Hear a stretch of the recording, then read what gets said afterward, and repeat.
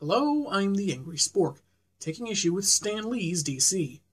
From Dark Knight to Dark Wrestler, from Amazon Warrior Princess to Incan Warrior Goddess, we've been treated to very different but affectionate recreations of some of DC's most famous icons.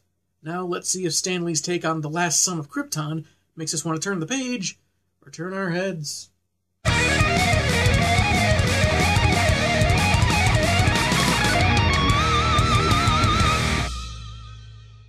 Joined by John Buscema and Chris Chukri, the cover has a painted aesthetic to it, with the main character in the center, in a classic Superman pose, with a crackling light behind him separating various other images, which, spoilers, actually happen in the story. We begin on a planet with an impronounceable name, according to narration, so let's go with not Krypton. A woman named Lyella is looking out her window, musing on the wonder of a newly discovered green element that can bend space and time, appropriately called the Space-Time Bender. Bender, bender, bender, bender, bender, bender.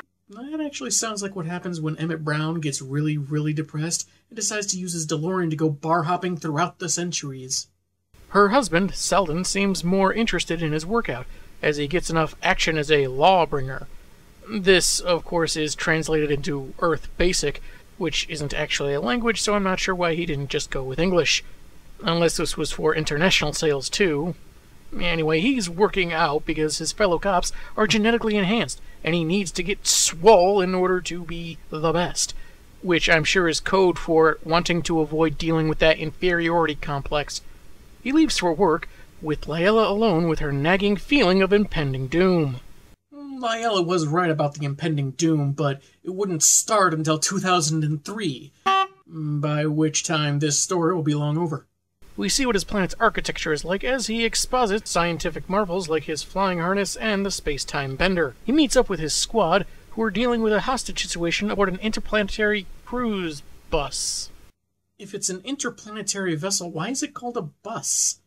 Are all the passengers uncomfortably seated too close and the driver's a crusty middle-aged dude that won't change the radio station? Is there gum under the seats and a bunch of cranky kids complaining to their overworked mom? Well, they said it was a cruise bus, so maybe they also have shuffleboard.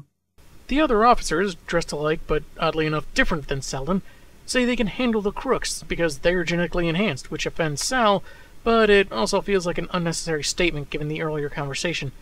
Maybe it would have felt less clunky if Selden mentioned it to Lyella that he wanted to be the strongest, leaving the reason more vague, only to be specified here.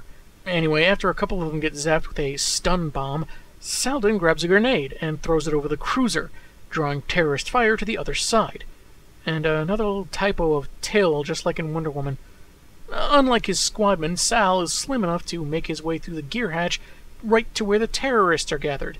He notes that all the hostages are safe, but considering they said there were 300 innocents and we see 1/100th of that here, he must be taking quite a leap in logic. In any event, he takes out all four, even taking time to explain to one how he punched him just so to get him to shoot his buddy. Which kind of feels like rubbing salt on the wound. Of course, the way this guy acts, maybe he's not above literally doing that to the guy that got shot. After one panel of Selden and his captain watching hologram news about the terrorist plot they just foiled, because that was the best time to say he's clocking out, we go right to a maximum security prison yard, where inmate Gundor Gorak throws a prisoner at a guard, steals his flight harness, and takes off, with revenge on his mind. He bursts into Selden's home, because that's the cop that put him away, and Lyella tells him he'll be sent back for good when he returns. Seconds later, she's tied and gagged, maybe to prevent any further cheesy dialogue, when sirens close in. Right after Gorak leaves, Selden is returned to find his wife dead, and a note that's pretty garish given the context. After looking like a stage actor hamming up a tragic scene, he's borderline threatening his own teammates to find out where the killer is. The officers are arming up and heading to confront Gorak, who's gone to the space-time bender. Arming up? I'll tear him apart with my bare hands! But only after aiming weapons at each other that could end the fight in seconds, only for our manliness to be questioned, so we throw the guns away and start punching! Do you want to avenge your wife, or did you just finish binging all 3 Expendables movies? I can want a revenge fight for 2 reasons! Gorak shoots a couple of people as he exposits on the impressive amount of knowledge he has on the experimental device he's commandeering. Designed for a crew of 2, it's the only one of its kind, so no one can follow them, even knows how to set coordinates for an air-breathing planet in another galaxy, as opposed to one of those mud-breathing planets, I suppose.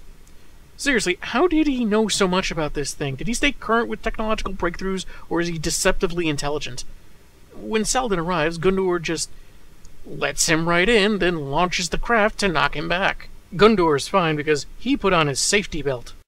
Using basic vehicle safety. Does this animal's cruelty and depravity know no bounds?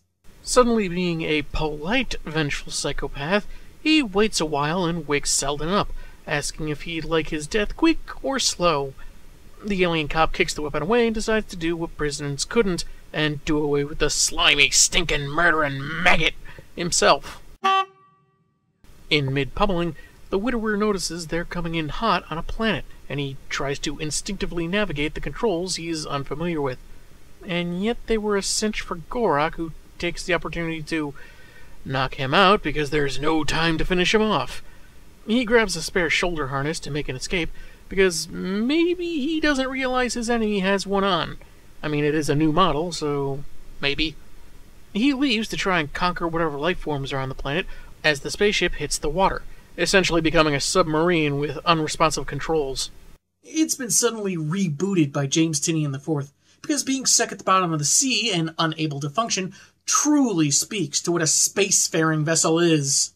The cop figures that intense water pressure is keeping the outward hatch closed, and yet he still decides to demonstrate for himself how easy it would be if he had crashed on land, which is just a silly pretense for him trying to open the door anyway, and he's torpedoed out of the water with very little effort, a first indication of his abilities on the strange new world. It's just weird that he seems to relegate himself to doom, then escape because he was entertaining the idea of a different scenario. It would have worked better if he just decided to try it anyway, if only out of frustration. Moving on, Sal surfaces and notices 2 things of interest. The green element having leaked into the water, so yay, space pollution! And the city in the distance. He speeds past some sharks and makes it to the shore in mere seconds, deciding to try and sleep off what he thinks is an hallucination. When some goons try to shake him down for money, he makes short work of them, even though he's not using too much force. When his wrist communicator falls off, slowly according to him, he determines that this planet's gravity is 1/100th that of not Krypton, so he doesn't feel as much resistance. Compared to the people of this world, I'm some sort of Superman. I should dress like a furry mammal with wings and terrify criminals, while using a bow and arrow, and my battle cry shall be, Flame on! He runs along a road at enhanced speed before leaping behind an abandoned gas station, resting among its many discarded tires. Because of the thin atmosphere, his vision is telescopic, which is a much more tenuous attempt to integrate that power than the others, I gotta say. But he ponders how, with his wife dead, he hasn't got much of a home to return to, but then reconsiders how he should endeavor to get back in honor of her memory. Somehow. There's still the matter of apprehending Gundur, so he tries to take flight, but his harness isn't working, though he still decides to keep it to remember what he's lost. He could have said that he wanted to keep it so alien technology didn't get left behind on a less developed planet, or that he might try to repair it, but no, let's go with sentimentality, why not? He walks around the city a bit, where people gawk at him, some mocking his clothes, but a couple of girls that look like they slipped right through a time portal from the 1980s seem to take a liking to him. Hey, glop onto that far-out hunk. Wow, he can frazzle my fantasies anytime. I thought Saladin was the alien. I can't tell what those two were saying. Wasn't Stan translating this? Yeah, dang it. And why is Stan finished translating? Because Sal picked up on the entirety of American English by looking at a newspaper, which apparently confirmed only 26 letters in our alphabet. Back home, our alphabet has more than 1,000!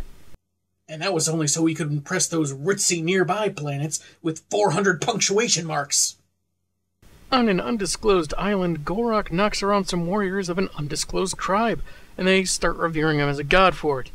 But even dancing ladies isn't enough for him, since he figures he's powerful enough to rule the world, make everyone his slaves, and orders to be carried to the nearest seaport. Could have been worse, he could have told him to take him to the furthest seaport. Though I wonder why he doesn't use the flying harness he snagged. Did it run out of power when he reached the tribe? Did he lose it? Back to Selden, he's wandering around needing money and convinces a circus owner to let him replace an injured trapeze artist, and starts his show off by centering the tent pole, with plenty of amazed spectators, though they look more like pod people posing as humans. Yeesh.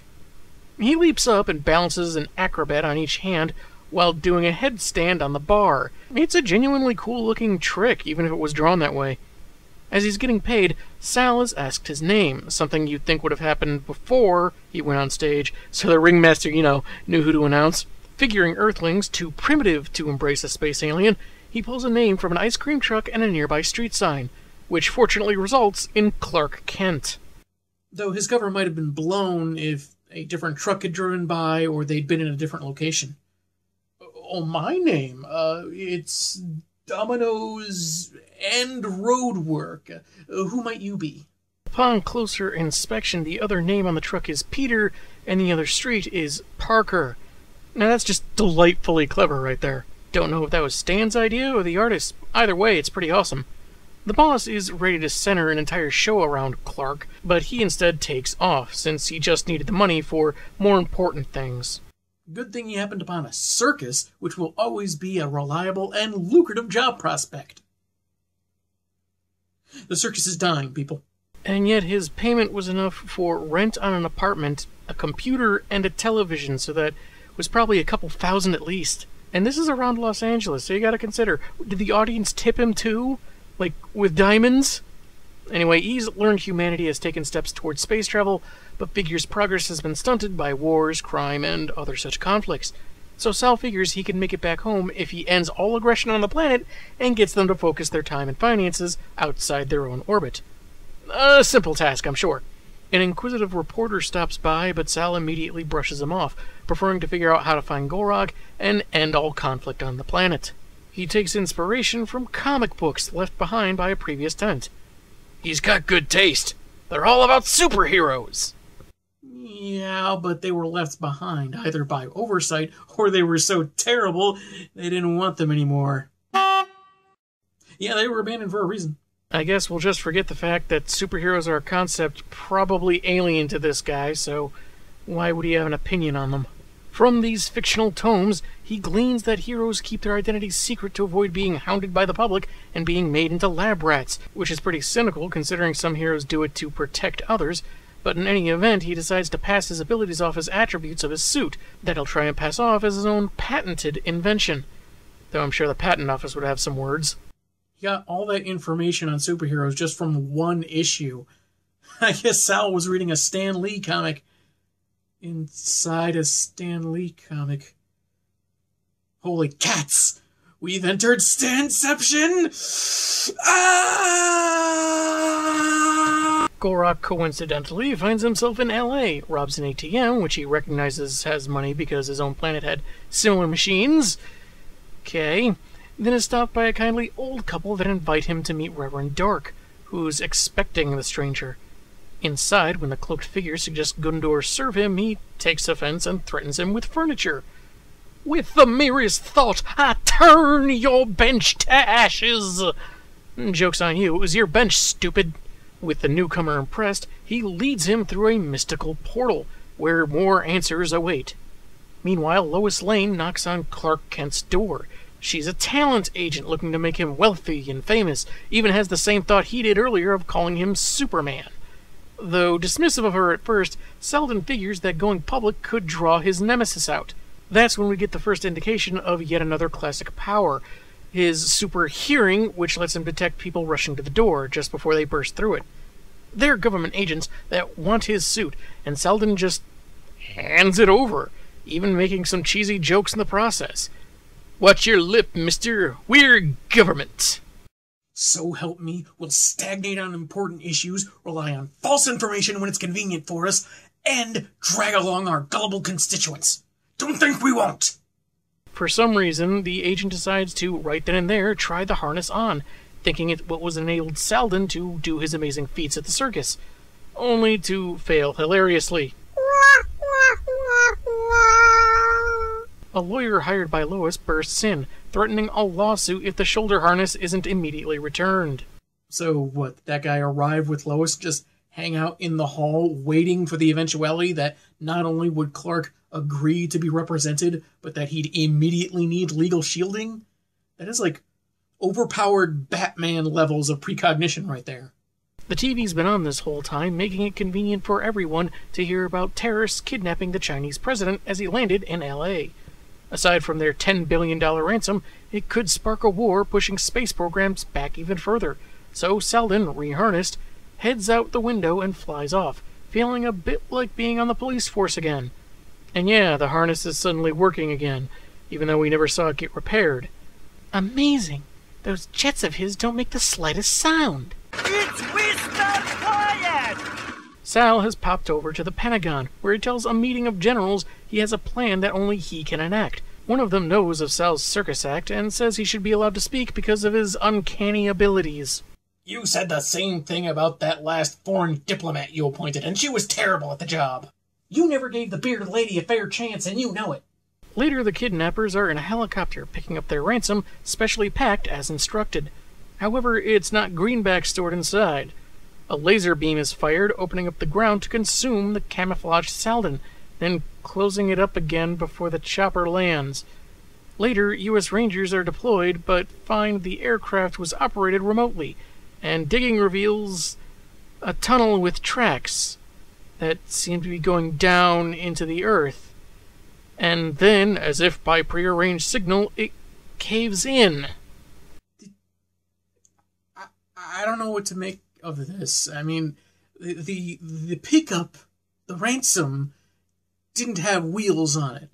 So I don't see why there are tracks. There's nothing for the wheels to latch onto. And also, it's going downward, straight down into the ground. And how do they make the tracks and put the tracks in the under? It's all so confusing. Miles away, Sal makes his presence known, but this was anticipated by the terrorists' leader, Gorok, who kidnapped Lois because of course he did. Goons chain up his foe, but then Gundor mentions Sal's late wife. This gives him adequate motivation to emulate his namesake further by busting his chains apart. Because nothing can stop him now. It's a neat homage, but a little sudden since he just got tied up, so not much room for any kind of tension to build. While saying something about power and brute force, not exact but similar to Dark earlier, Salden throws some goons, one of whom hits Gorok, allowing Lois to be freed, even though she seems overly concerned with the publicity she could get out of all this. Think of the endorsements! Nike, Kellogg's, Nintendo! Get real, Lois. This isn't a game. And if it were, we should definitely lean more towards Adidas, General Mills, and Xbox. He flies her out of the tunnels via manhole, meaning they were in the sewer? And no one could have smelled that? He has to go back for the abducted president, despite the apparent odds, and his survival will net him an ironclad contract with Lois Lane, so I guess those comics he read never covered overzealous and ambitious agents. When he returns to the tunnels, Gorok sticks his goons on him again, but he just knocks them down and ties them up with the metal rails of the tracks. Now, Gorok, it's payoff time! Don't you mean payback time? Or are you suddenly accepting bribes? Gundor fires a rocket, allegedly able to bore halfway through a mountain, but misses his target and causes a landslide to get trapped in. Certainly the major metropolitan area above is just fine. That rubble seems like a satisfactory restraint, so Sal goes looking for the president, but unable to find him underground and the 12-hour deadline before possible war nears its end, he meets up with Lois on the surface. Can't say I much like how she's going on about getting the highest possible bid from the American military forces should they want him at their side. There's being career-minded, and then there's being a sociopath. Sal recalls something Gorok said about the Prez's whereabouts. Only time will tell. Because she thinks there's time to get him on the Tonight Show. Seriously, lady. She points him in the direction of a clock tower to get the time. It's too far away for her, but not Superman's vision, as he sees the president of China tied to the minute hand, with bombs taped to his chest. Apparently leaping? They were miles away, but suddenly he's maybe a block or two from it? And can he not fly anymore? Anyway, he rips the bomb off and throws it in the air so it doesn't harm anyone. No lettered sound effect could do justice to this explosion, so we didn't bother. Scrupulous Stan. Kaboom. Bakoom. Or just plain boom. Any of these would have worked. When did Stan Lee become such a sound effect snob? Police and citizens gather as he lands safely with the president. I realize your government was blameless. Well, yeah, my government is on a planet light years away, and... nuts. Comics really don't prepare you for this stuff. Later at a diner, Superman seems concerned if Gorak survived and how he amassed that terrorist group. Lois tries distracting him with all the offers they're getting from movie studios, Disney and Warner Brothers being the funniest for various reasons. You know something, Lois? You're a treat for the eyes, but we're just not on the same wavelength. Now, if you were an intrepid reporter so keen on getting your story that you'd constantly endanger yourself in situations where I'd need to save you, that would be another matter. As long as you were still attractive. They leave the eatery, and Lois, through inner monologue, revels at all the money she'll make and all the women she'll need to keep away from her client, who she's going to handle exclusively and dump all her other clients because that sounds incredibly smart. However, things aren't adding up for Selden, not last son of Not Krypton. Gorak couldn't have had the time or knowledge necessary to plan such a kidnapping, so he had to have had help. He wonders where to start looking as they pass the Church of Eternal Empowerment. Plot relevance senses tingling. On the streets begin with a man in shadow demanding Superman on a silver platter, refusing to accept failure. Is this a dastardly new supervillain? A Machiavellian businessman? Close. It's the editor-in-chief of a comic publisher going on about how they've matched the competition time and again, and now he wants the rights to print Superman comics. What's hilarious is not just the addition of a writer that looks very much like Stan, but the others are likely modeled off others in the industry in days past. What's weird is how the IEC, Joe, mentions this real-life superhero is an alien, so mentioned by the Daily Planet. Did Sal fail to keep his identity hidden, or did some reporter make a strangely accurate leap? He adjourns the meeting and bellows for his lawyer/brother-in-law. Brother-in-lawyer? He wants to make sure they can print Soup's comics without the guy's approval. Not an American citizen, not protected by copyright laws and all that. He hopes this will make fly-by-night comics move beyond the likes of Marvel and DC, and how proud his founder uncle would be of his fat nothing of a nephew. Huh. He was actually called that. It seems like a pretty harsh criticism. Even deserving of sympathy. But this is a satirical cartoon, and if he's as bad at the job as certain real-life EICs, I think it's okay to laugh at it. Some months later, Joe is celebrating selling 1 billion Superman comics, when Lois Lane barges in, and her business card is just awesome.